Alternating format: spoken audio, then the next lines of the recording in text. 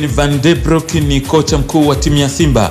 Anabainisha kuwa timu yake iko katika kiwango kizuri na wanahitaji kuendeleza uwezo walionao huku akifurahia hali ya hewa ya mjini Shinyanga.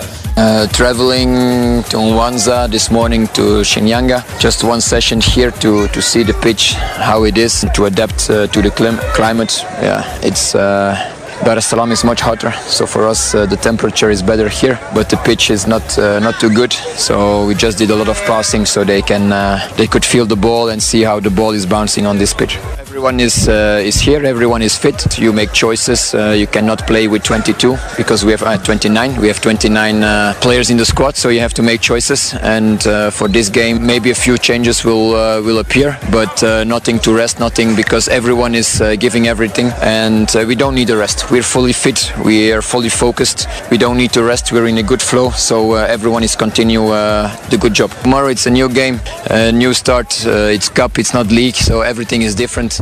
But we try to continue.